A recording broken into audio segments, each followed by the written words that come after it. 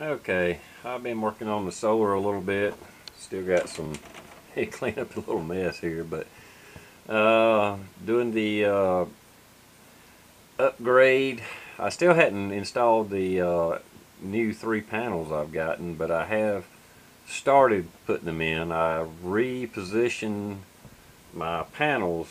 They were like way down like this, and I actually changed the position to where they're to the sun this way, and put them on a hinge system so I can adjust them as the sun changes its position throughout the year.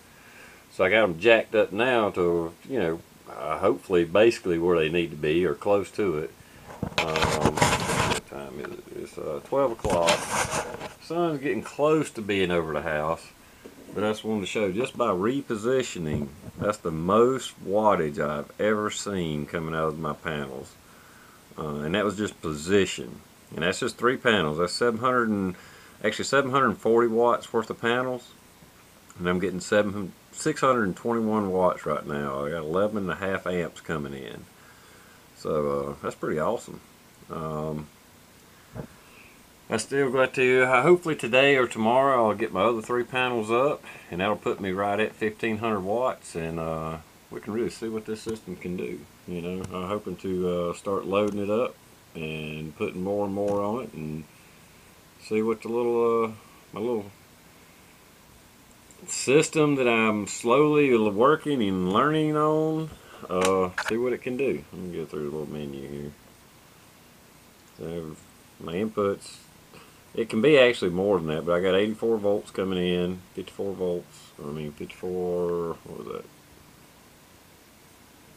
Let me go back to the beginning. Okay, there we go. Alright, 621 watts, 54.4 volts is what it's maintaining. I got 133 amp hours remaining, 72%. Even though I got all that wattage and all coming in, you got to remember I have the temperature sensor hooked to it too, so it takes into account the temperature. It's it's like 40 degrees outside or something like that, so that changes what the batteries can do. Hopefully I get my second bank up and I'll be up in the 450 watt amp hour range would be total, so and then I can do a little more.